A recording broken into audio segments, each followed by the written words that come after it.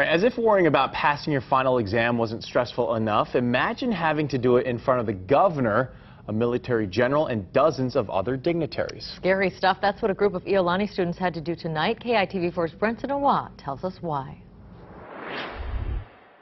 These kids have yet to graduate from high school, but they've already got big plans for our state. This first of its kind renewable energy class at Iolani is focused on getting Hawaii off its dependence of fossil fuels and on to ideas of sustainability. These students spent the semester hitting the books, but their teacher admits this is still amateur analysis. But it does speak to all of the different renewable energy options that we have on an island-by-island basis, with a very real possibility of getting the state off fossil fuels. The study found that our state's energy usage is well above what we can produce. So we're trying to figure out ways we can cut our energy consumption and increase our renewable energy production.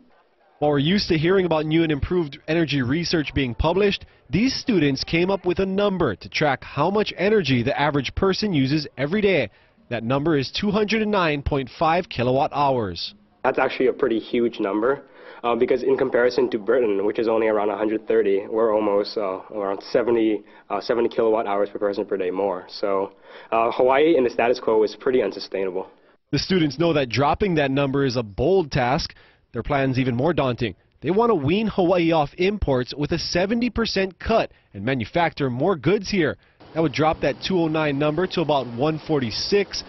To decrease our energy usage even more, they want to convert all transportation to electric vehicles. By using an electric car, we were able to drop that number down 9 kilowatt hours per person per day. Talk about a tough assignment, but these kids say it's just a start.